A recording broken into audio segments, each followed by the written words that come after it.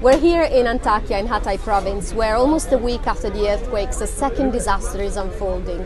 Thousands of people are now homeless, sleeping in their cars, with very limited access to food, water and hygiene services. Save the Children is supporting the community here, providing this coordination and distribution center, pots, pans and all sorts of kitchen equipment and utensils so that volunteers can distribute hot meals. Food here is distributed all day long. There are also distribution of other items like medicines, and just behind me there are several tents where some families are now sheltering.